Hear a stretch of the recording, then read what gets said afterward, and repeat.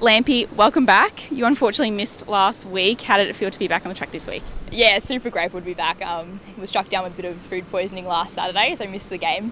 But yeah, I feel really good. Real G'd up for this weekend or tonight's game. We have two debutants tonight in Liv Purcell and Talia Gillard. How has it been seeing their hard work come to tonight? Yeah, it's been great. Talia's has been solid down back, so I'm really looking forward to playing with her.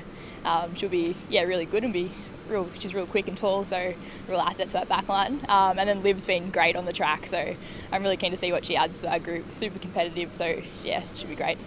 It's our second interstate travel for this season. We've had a bit of downtime since the flight. What have been the top choices for activities in those few hours? There's been a few having naps upstairs, which is quite impressive. Lights out with like the eye mask on. My personal choice was to play table tennis, so I actually beat Liv a couple of times, which was good. I'll let her know about that. And then yeah, people walking around, just keeping it real chill, relaxed before the game.